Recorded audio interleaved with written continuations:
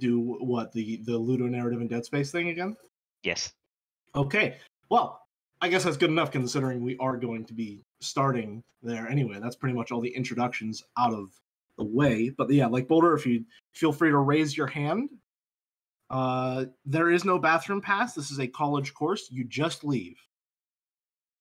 So keep that in mind. And again, if you have a question, those are allowed. Feel free to raise your hand if the spirit moves you, so to speak. And let's begin. This is Ludonarrative in Dead Space, or How I Learned to Stop Worrying and Love Throwing Sharp Objects at High Velocity. Now, first things first, the terms of engagement, or what are you talking about?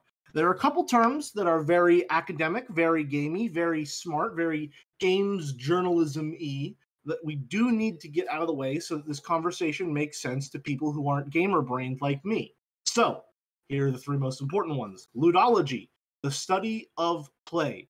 That is pretty simple as far as things go. As far as definitions, that's how it is. It is the study of play, what it's like, how people react to it, how it's made, all that sort of jazz, right? Narrative, as we are going to define it for this lecture, is the events, themes, and or messaging of a text or piece of media. When I was actually taking the class, this was one of the class days where we sat down and tried to define narrative. Narrative is a lot of things, but this is one of the generalized definitions that we decided on, and it's the one that will be helping us understand this going forward. Ludonarrative, then, as you might be able to see by the combination of the terms in a physical sense, the intersection between gameplay and narrative, or how do the gameplay and story interact with one another, right? So, as I said, this is going to be a conversation, or a lecture rather, regarding ludonarrative in Dead Space. So, now that we understand the terms we're going to be using going forward, we can move on to the games we are going to be applying them to. Key players, key information. Dead Space 1. Isaac Clarke, silent engineer and repair technician, is sent on a mission to the planet-cracking mining ship, the USG Ishimura. Necromorphs, which can be generally understood as space zombies, attack, leaving Isaac fighting to survive as he searches for a way to stop them, right? And then Dead Space 2 rolls along. Isaac Clarke, traumatized engineer and repair technician, has been in an asylum on the space station Aegis 7 for 3 years following the events of the first game. Necromorphs attack again, leaving Isaac fighting to survive again as he searches for a way to escape and stop the Necromorphs for real this time. We are all going to be collectively ignoring Dead Space 3, but something we can't ignore is that there are a few genre distinctions between these two games. So, the first game, Dead Space, is firmly in the camp of survival horror, which is to say that it has a lot of mechanics regarding resource management in a tense situation where you are going to constantly have to spend those resources in order to survive with, as the name might imply, horror theming, right? Dead Space 2, on the other hand, as tends to happen with most horror properties, is more of an action survival or survival action genre game, or at least that's what I have been referring to it as, rather. Now, the key distinction there is, given that it leaned more heavily into action, Isaac as a character became far more capable, and his moveset became a lot faster, a lot more fluid, and a lot more deadly, right? And those are important things to keep in mind for the conversation going forward, is that while Dead Space 1 was survival horror, and it was dealing primarily in the language of disempowerment and empowerment through mastery over mechanics, Dead Space 2 is an action game. And so there's going to be a lot of elements there that are meant to empower you from the jump and are meant to feel very fun, right? So, the mission, or what's the point of it all? We are going to compare various introductory elements and scenes between Dead Space 2 and Dead Space 1. And we're going to examine how these scenes specifically characterize Isaac through his tools and how the player is taught to use them. What does this thing do and why? For this purpose, I have a couple videos set up. These are going to be the larger portion of what this lecture is. We're going to be watching these videos, and we are going to analyze the elements within them, right? And so here's generally what every video is, or I say every, there are only 2 of them. Here's what the videos are going to be comprised of. We have an introduction, which shows Isaac's first encounter with Necromorphs in the game. We have him acquiring his first weapon, which is going to be the plasma cutter in both games. We have him acquiring the tool of stasis. We have him acquiring the tool of kinesis. And then we have one encounter in each game that just so happens to feature 3 necromorphs, just to give you a general idea of how a normal standard engagement goes in each game. So, with that in mind, first thing that's up, first things first, is the Dead Space 1 video.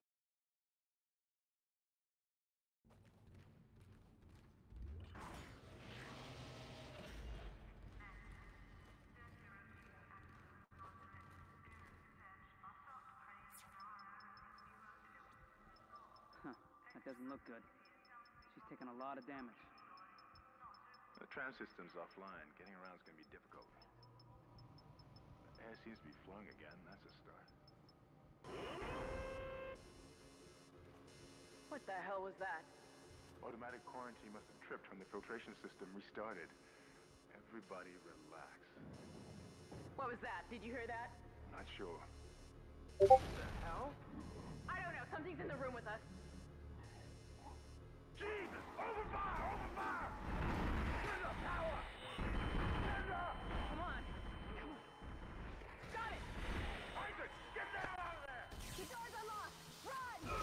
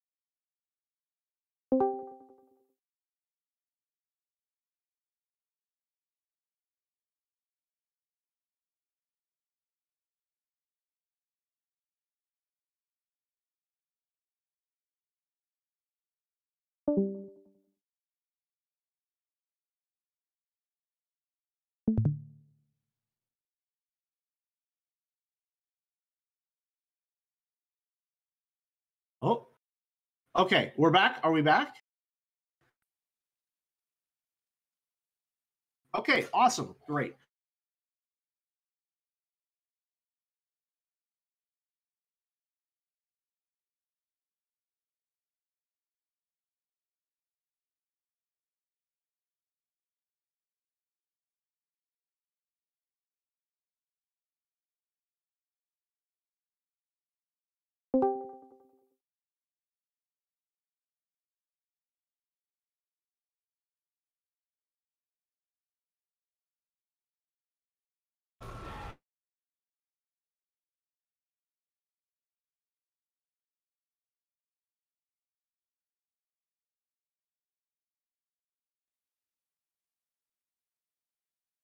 Oh, I'm back. I'm disconnected again. We're gonna just close that up. Share my screen. Games is lit. Resolution. We're gonna go with crisp 720p, and hopefully that is better. Hopefully that does it, and we'll be good, and everything will be fine now, and there will be no more technical difficulties we have to struggle through. So, do we have visual? I'm going to assume that we have visual. You can see the cursor. Okay, we're good. We're good then. All right. Just go back a little bit again. This time, for sure. The doors are locked! Run!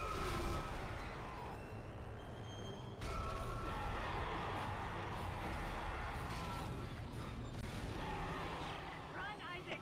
Get the hell out of there!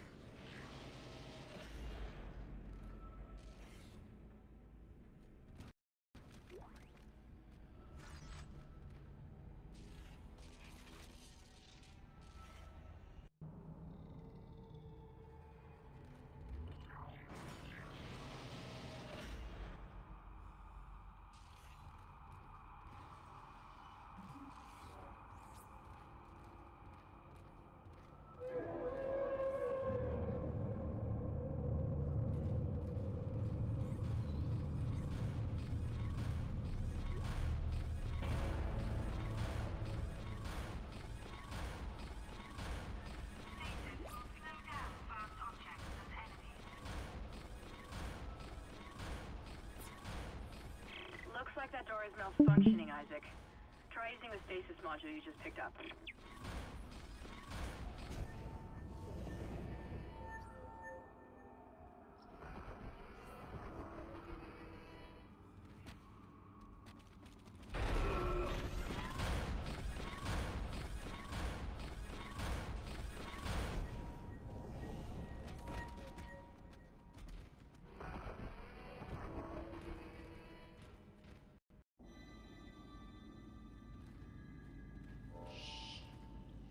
It's all right, McCoy. He's here. Nothing to be afraid of. I knew you would come. Just like you said. I saved this for you.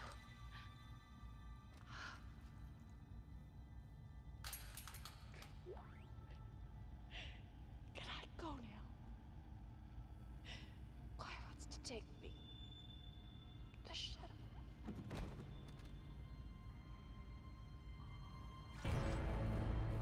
Use kinesis to move or throw objects.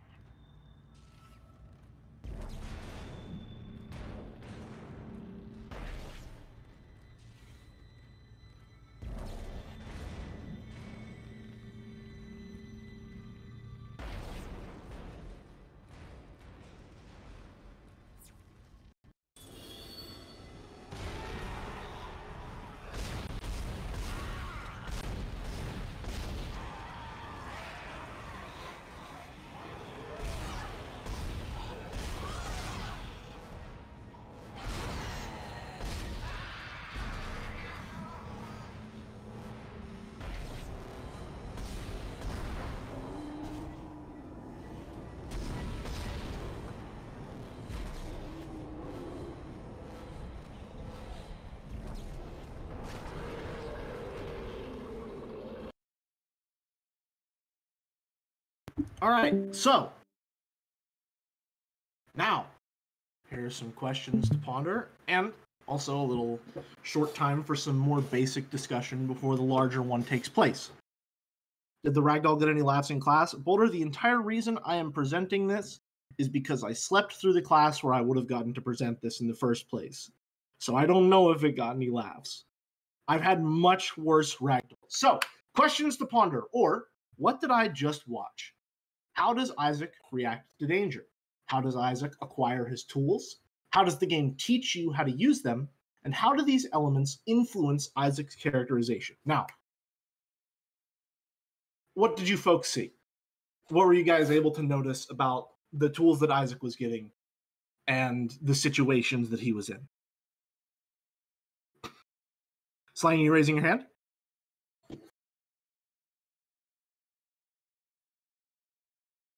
What am I talking about? Let's see. In the tutorial section, when the necromorphs are introduced, you are behind a pane of glass, unable to interfere or interact with the enemies. You've just demonstrated their deedlessness while friendly NPCs get torn to shreds. You don't have any tools to defend yourself and are forced to flee from the enemies. Further disempowerment. After a brief chase, you are given a weapon along with a diegetic tutorial on how to use it. Cut off their limbs. Then, before presenting the first fightable enemy, the game makes you interact with the world via kinesis, opening a door. Then, immediately after the first ever instance of combat, the game teaches you how to use stasis to get through a glitched door. Then follows more combat with a group of slow-moving enemies. Yeah, so not quite in that order. And the first thing that, honestly, this is something that I didn't even pick up on, is yes, in order to actually get to that first fight, you need to figure out how to use the gun in the first place. I did try a couple of times to see if I could punch the fuse box, right? And in Dead Space 2, you are able to punch fuse boxes, but in that first encounter there, you have to shoot it, which is a way of the game teaching you how to use the tool that you've just been given. Can I slid this? Oh, man. You're actually... Oh, okay, cool. You guys are actually taking notes. Nice. Isaac is shown running away. He is not even considering fighting enemies. He's encountered with a laser cutter and is using it as a weapon against a single necromorph. Succeeded. Further into the ship, Isaac finds a stasis module that allows him to pass through broken doors. Once again, Isaac finds another module to aid him, the kinesis module. Nice. Okay, cool. Nice. In Dead Space 1, he's kind of hunchback. Yes, that is... He's a little shrimp. He's more than a little shrimp. How does Isaac react to danger? He doesn't. Okay, interesting. Let's see. Now, Are there any ways that you noticed in which Isaac acquiring these tools characterizes him in some way? An important thing to consider, especially as it relates to ludology, is that when you have been playing games for a long time, the tendency is to take a lot of mechanics or interactions for granted, right?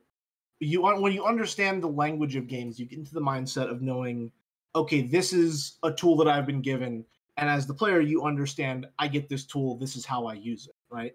But it's also important to consider the narrative circumstances under which that weapon or tool is acquired, right? And so, with that in mind, and with these questions on your mind as well, we're going to move to Dead Space 2 to expand the discussion.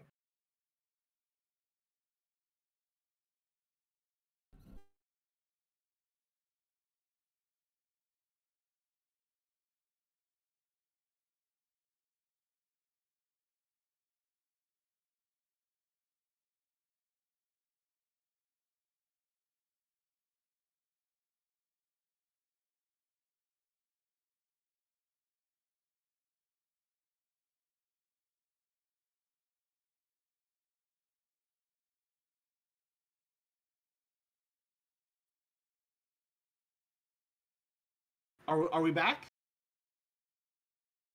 Okay, cool, great. Love some technical difficulties. Video is back. All right, we're gonna hope it doesn't happen again, and that's the last time for certain. Good. Steady. We gotta get you out of this straitjacket. Where am I? All right, I know you're confused right now. I can explain everything, but you gotta trust me, okay? Listen, you're in terrible danger.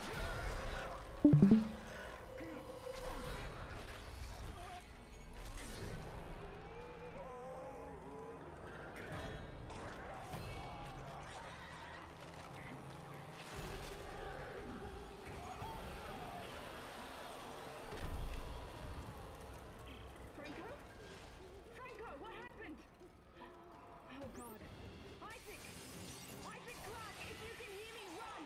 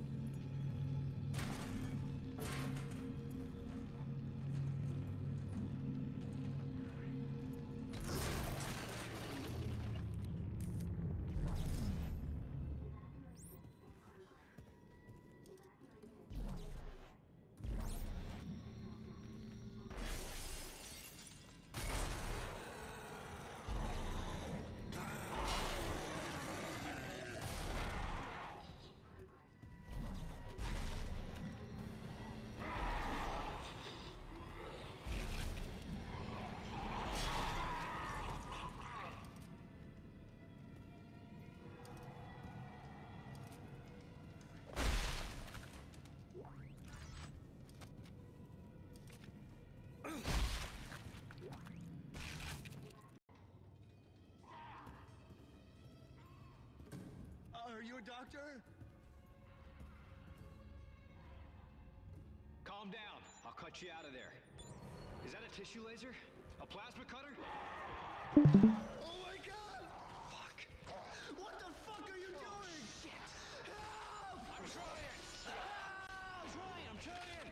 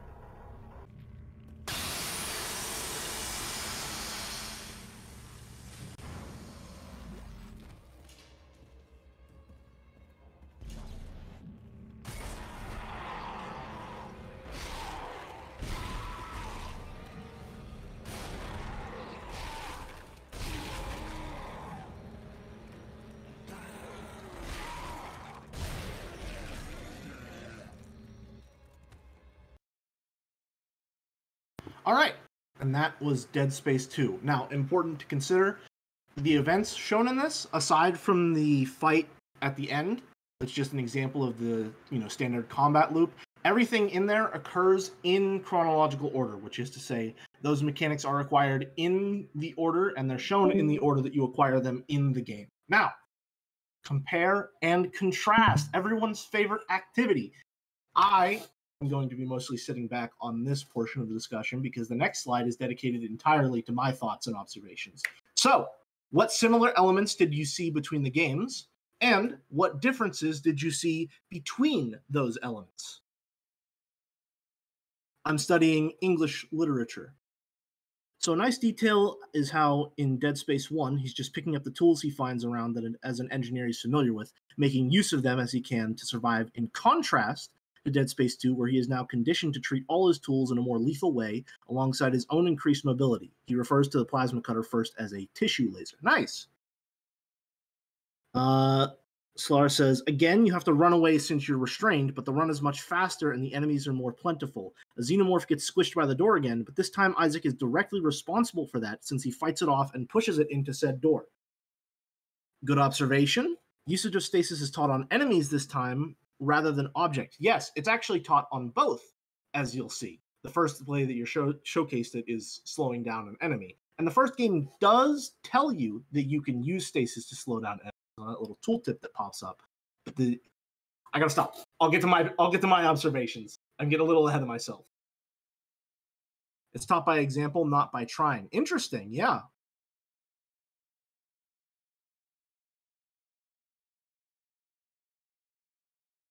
Let's see, yeah, the necromorph is automatically stasis as part of the cutscene. Although I will say, I tried hardcore once. That my first hardcore try.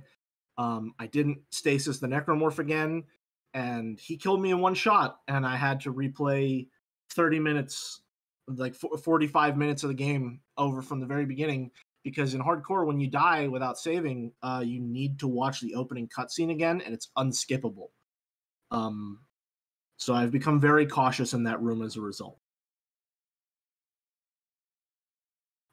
Structure of the intro is almost identical in both games, so the difference in pacing is immediate when controlling Isaac 2. Yeah. Works the same, but it's introduced for the first time via enemy rather than door, but there's a door right after. Yeah, both cases are shown in that example.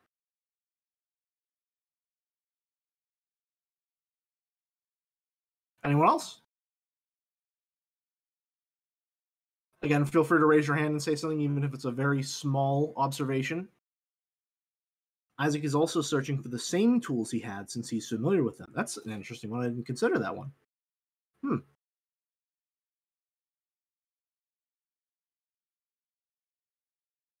We are indeed gaming.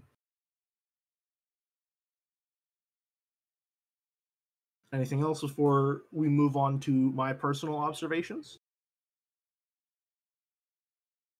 There's a ton of electronics around, yet he only picks the ones he liked. He takes the laser off of the surgical table rather than just pick it up, like he disassembles it with purpose. Interesting. Writing on a notepad oh, all right. Schwer's going to say something, and then I think we will move on to the next slide. No text tutorials. The tools are introduced by example, levitating body, surgery cutter. Interesting. Yeah. That's something I also didn't consider. You're sort of shown their direct application outside of a gameplay context as well first. So, how could I forget? This one isn't as important, but it does go to showcase some of the tonal aspects with regards to Isaac's toolkit. So, this one is a little bit of an audio mishmash, but we're going to play it real quick. Just the suit up sequence in the first game and the second game directly compared with one another.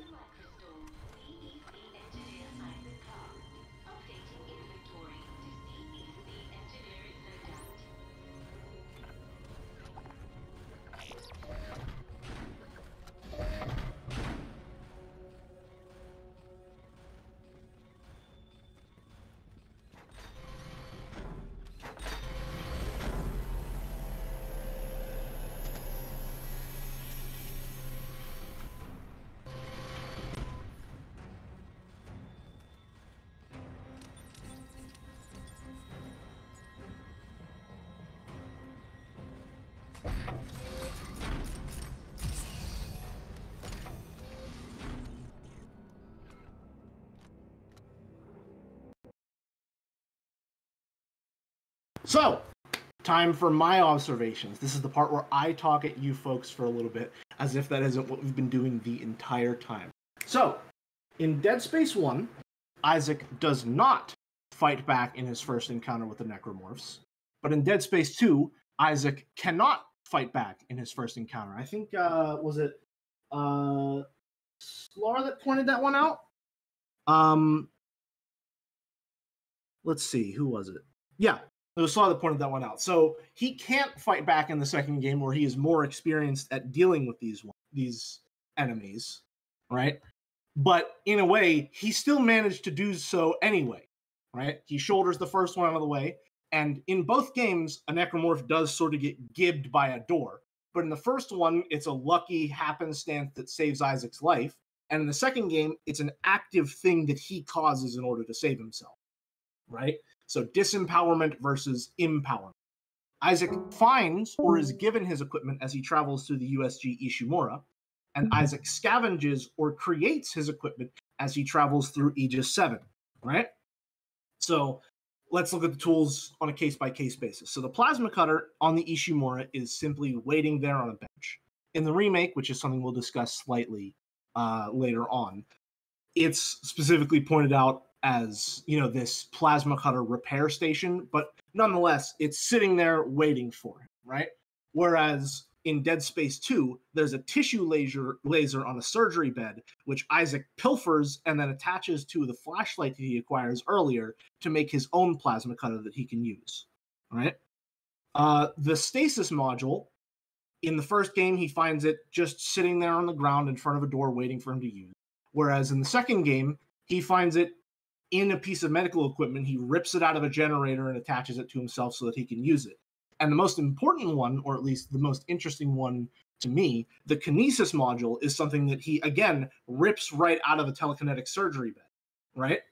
And in the first game, it's given to him by this, shall we say, insane and slightly prophetic crew member who then dies immediately afterwards, right?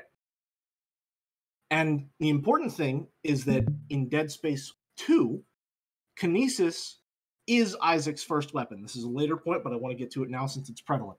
All right, his first weapon in the first game is the plasma cutter, and that makes sense given that in the first game, Isaac is very much out of his depth, right? And the tools that he is using, an interesting thing to note about the Dead Space series, are all related to labor in some capacity. Plasma cutter is not designed as a weapon. It is instead a mining tool, which Isaac will have come in contact and learned how to use during his line of work, right? And that's not to say that stasis and kinesis are not also regular tools of the job, but it is the more traditional weapon of the two. However, in Dead Space 2, the first weapon that Isaac gets is kinesis, right? Which in the first game, as you might have seen during the gameplay showcase at the end of the first little preview, is not super great as a weapon in the first game. You saw that I tried to use the Necromorph Claw as a weapon, and while it did do damage, it wasn't nearly as explosive as it is in Dead Space 2. You know, I threw a Necromorph limb at one of their legs, and it went through it and did damage, but didn't seem to have any effect. Whereas in Dead Space 2, it blasts the leg clean off. All right? Now, regarding stasis and kinesis, in Dead Space, stasis and kinesis are introduced as puzzle-solving tools first and combat resources second. This primarily relates to the examples or the little gameplay scenarios in which you are given them and how you are taught to use the tools. So stasis in the first game, like you guys noted, you are first introduced in an area with no enemies whatsoever, and all that's there is this malfunctioning door that you need to slow down so that you can walk through. Very simple puzzle, but one that really efficiently teaches you, hey, this slows things down. And there's a tooltip that says, oh, this can also be used on enemies. But the primary way that the game shows you how to use it is as a puzzle-solving mechanism. And just the same with kinesis, when you get it, the first thing that you need to do is just clear some heavy boxes out of the way so that you can continue to progress. In contrast, Dead Space 2 first introduces kinesis in the context of, like I said, your first weapon, right? So the only thing that you have to fend for yourself is kinesis at the very beginning. right? An important thing to note, and something that I do wish I showed off, is that that encounter does not start until you yourself use kinesis to shatter the windows. And just like I pointed out, you can't break that first fuse box in the first game without shooting it. You can't break the glass in the first encounter of Dead Space 2 unless you throw a sharp object, right? So the game forces you to learn how to use your combat tools before throwing you into an actual combat encounter, right? Now, this is one that you might... Oh, I didn't touch on stasis. Stasis in the second game, also, we touched upon this one as well, right? And it is introduced in the context of slowing down an enemy first, and then as a puzzle-solving tool. Border, all right. So what do you have to say?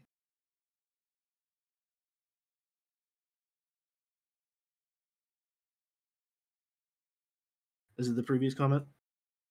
Giving you the cutter after kinesis and then immediately throwing an enemy with claws at you makes the acquiral of the cutter less impactful ammo, since it means that you've been given a tool that isn't really necessary for solving the situation. That's fair, yeah. Is the glass the proper type of safety glass for a medical operating theater? That's a really interesting question. I have no idea how to answer. Didn't realize you needed to break the glass first. You're given a weapon and kinesis, and the enemies start coming at you immediately in the same room. Let me read this from Irene. Isaac's stance comes off as more confident in his suit-up, as seen by the use of his movement, specifically the way his hand faces directly towards the camera in the right, but directly avoids it in the left. In the example to the right, his body also seems more relaxed, showing how he feels more confident in this environment. Yeah, that's an important thing to consider, at least why I included the suit up sequences, is that the first one, Isaac sort of reacts to getting his suit with more of a quiet, how can we say, not quite reassurance or confidence, but it's more of an understated sort of, all right, this will help me. Whereas in the second game, he very much reacts like a duck in water, right? He is, stretching, he's feeling out the suit, he's testing all of the features. It's this very, like you said, it's a superhero moment whenever he suits up. It is this bold moment of very overt empowerment. Whereas in the first game, it is a moment of empowerment in the sense that now you finally have some form of armor to protect you from what's, trying to kill you. But Isaac doesn't react like, oh, I'm fucking saved, I'm gonna kick some ass now. It's like, all right, now I got a better chance to get out of this shit, right? So, the conclusion, based on those observations, is this. Dead Space 1 Isaac is helpless and out of his depth, but adaptable. So he happens upon the equipment that he uses during. He uses the equipment primarily as prescribed, or rather, the game teaches you how to use the equipment in the way that it would standardly be used in the setting. And violence is limited to what is strictly necessary. We do have to go back because there's an entire point that is important that I forgot to touch on. I know I need to activate Windows. Quit telling me to activate Windows. I'm poor, okay? So, the important thing that we forgot to discuss is enemies drop resources when killed in Dead Space 1, and enemies drop resources when dismembered after death in Dead Space 2. I did try to showcase this, but it's going to be very difficult to notice this one if you haven't played the games yourself, or I wasn't able to, in a very clean or concise way, showcase how the game teaches you these things. So in the first encounter, where Isaac kills the necromorph, when he first gets the plasma cutter, you saw when it died, the ammo just popped out of it immediately on death. I picked it up, reloaded. Whereas in Dead Space 2, after I pinned the necromorph to the wall with a kinesis module, I had to punch the one that was strung up, and then I had to stomp the one that was already down, right? And so in that way, violence becomes a sort of standard language with which Isaac needs to interact with the world in order to survive. Whereas in the previous games, it is enough merely to make sure that the threat is dealt with. In the second game, he not only needs to deal with the threat, he needs to actively, completely destroy it in order to get something from it, right?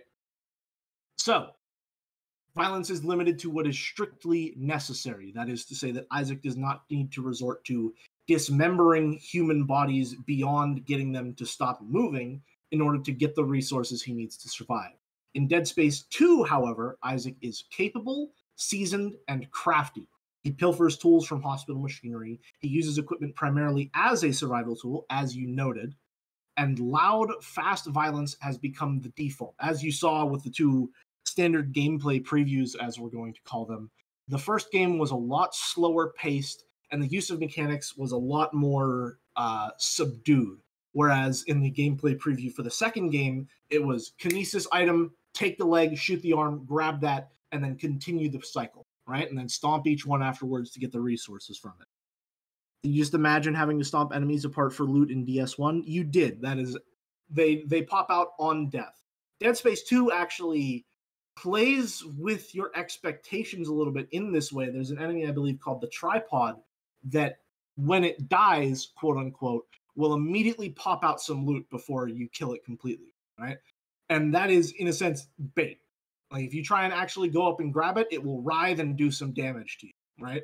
So it's playing with your expectations from the previous game in order to, try and trip you up and make you take some damage. So that's our general conclusions.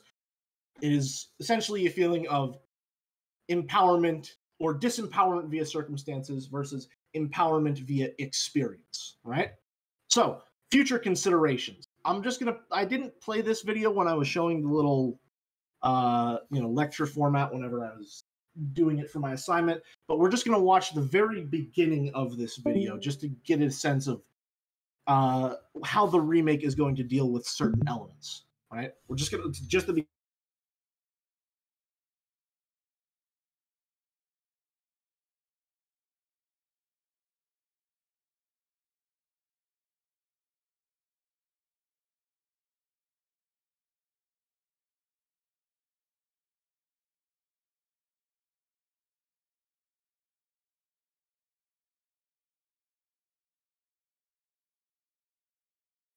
Do we still have... No. Oh, Discord dying. Hello? Am I back? Gotcha. I had a feeling the video stopped loading. We're back. Nice. Were you guys able to see the video at all? No. Okay, cool. Let's go back. It's real short.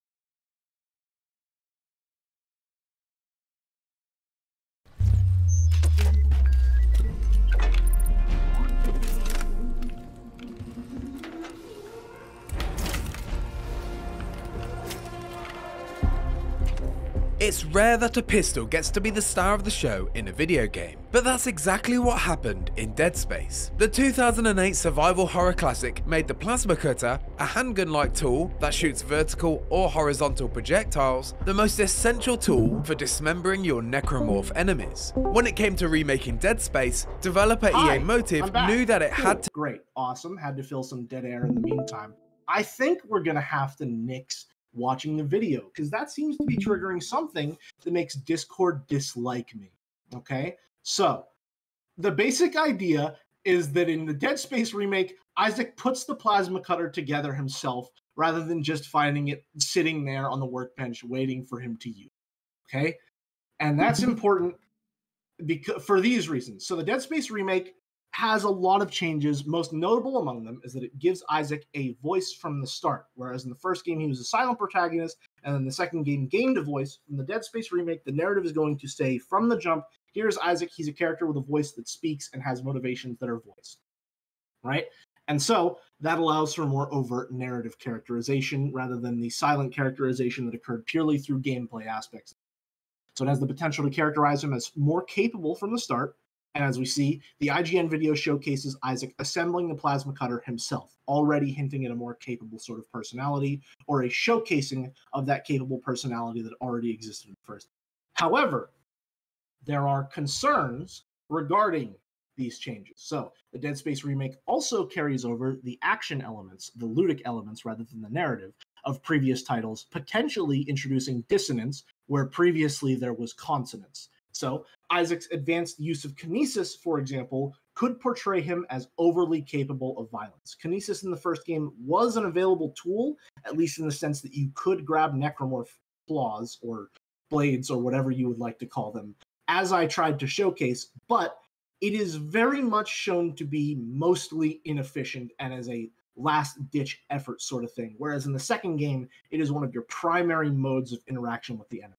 And additionally, needing to stomp bodies for resources could similarly characterize him as overly willing to indulge in violence. That one is not so ironclad, shall we say, because if he does need to stomp the bodies to get the resources, that's merely, doing what you need to survive. However, there is just the visceral brutality of it, of having to stomp those bodies in order to get the resources, that may just give him a more violent vibe, that he's willing to just do that right from the jump, whereas he didn't need to in the previous game. I didn't watch Joe playing the remake. No, I played just a little bit of it myself. But I am desperately trying to avoid all possible spoilers. He eschewed using the weapons and just gave into violence. That's another thing. I didn't touch on it a lot during this essay, but Isaac's stomps and punches between the first and second games are very, very different. The first game, his punch is like just a desperate wail. Like he just hooks his arm as hard as he possibly can. It's extremely inefficient, right? And likewise, his stomps are also very, very stiff. They're, effective if you were to stasis an enemy, but for the most part, like, they have a really slow rhythm to them that just gives them an air of desperation, right? Whereas in the second game, those tools are a lot faster. His punches are a lot more practiced. His stomps can be chained to make them extremely fast, which is definitely a consequence of the action setting and of the action genre influence, right? So, no, don't play it. No. Okay, we're good. We're fine. We're cool. Discord didn't kill us. We're good. We're fine. Thank you for playing. It's a funny joke because it's games is lit. This joke only really works in a text-based format where I am not here to comment. And like I said, do not ask about Dead Space 3. For as far as I am concerned, it does not exist. It doesn't need to exist, and we're not going to talk about it anywhere beyond that. If Jacob Geller doesn't have to talk about it, I don't have to talk about it either. This has been my lecture on ludonarrative in the Dead Space series. I hope it was informative, or if nothing else, an enjoyable use of your time. Thank you very much.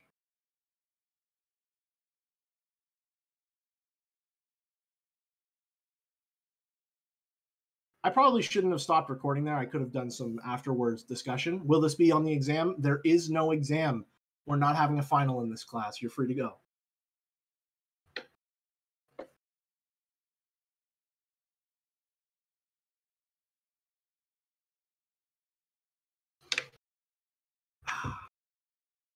Cool. Oh, wow, you actually did a whole thing. Nice.